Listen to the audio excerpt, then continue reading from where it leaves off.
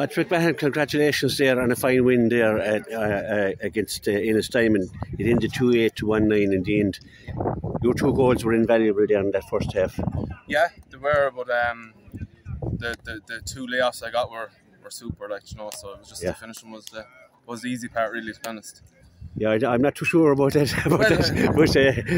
hard work was done out. The hard work is done, of course. But you took them. They were 2 great goals, and it sets a platform for you for the rest of the game. Yeah, that's what we needed. I think, you know, after the last few years, we've had a poor start to the championship, and today having a good start made it. We had a bit of a platform at half time.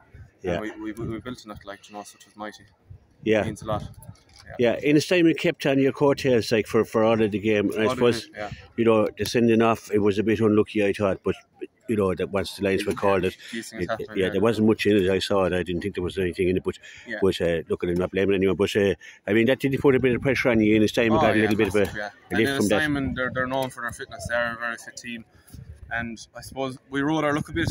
You know, there was a couple of balls that hit the post, but at the end of the day, them balls have went the wrong way for us the last few years, and today they went right. So it's just a good start to the championship. That's all we wanted. Yeah, Gary's in line for a call up for the Clare team, I think. I think he's in line for a call up to the Kerry team. Yeah, make any super team. game again today, 4 points, and he's massive. For you can't ask right. Yeah, you can't ask. Barry Torr come up there with a couple of points as well. Barry, super. Yeah, he'll work with it. You've got a big panel now, and you know that you need them all. Oh, you need them all. For a day like today, when it's so hot, you need lads to come off, and you need the lad that's coming on to be just as good as the lad that's coming off. So, and we do have that. We've 26, 27 lads training, so they're all an option, you know. Yeah, and then you've got the experience throughout the team as well.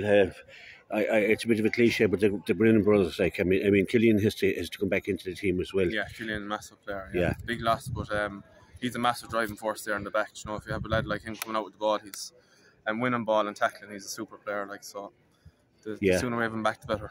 Yeah, you know? And good to have Gerard back from San Francisco. He brings a bit of fire and a bit of development, I suppose. But you need that.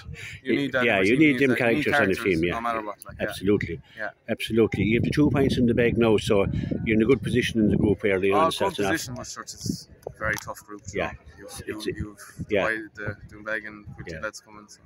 Yeah, anyone you meet in the championship now is going to be a tough. But I mean, it gives you having the first 2 points is vital. That's what we want to just get a bit of confidence going, and please God, just get the heads down now again for 2 weeks. It'll be easy to go back training on Tuesday. Yeah, much easier. Much easier to go back training, but still a lot of work to do, you know. Yeah. Well done, Podge. 2 great goals and a great game. Thanks very much. Thank you.